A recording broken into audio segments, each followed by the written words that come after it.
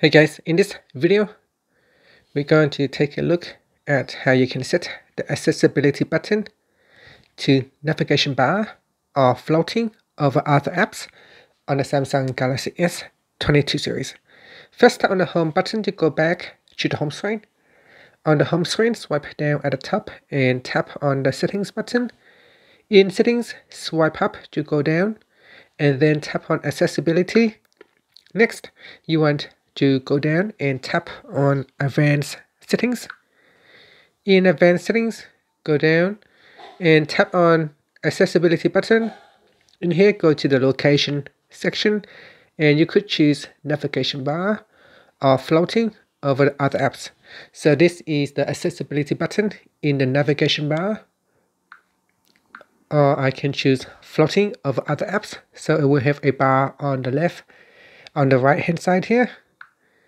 And you can see I can also move them around. I can align it to the screen. I can just align it to the left hand side or the right hand side of the screen. And it kind of like always stay on the screen. It could be an annoyance that it always going to be in the way. It doesn't look like you can actually change the transparency of the bar, and you can actually change the size. So this only, actually you can also change the size here. If I tap on size, I can choose small, medium, or large. Now say fade when not in use, I can turn it on or off. If I turn it on, it kind of like semi-fade, but not very transparent, so you still can actually see it. And after that, you can tap on the home button to go back to the home screen. Thank you for watching this video. Please subscribe to my channel for more videos.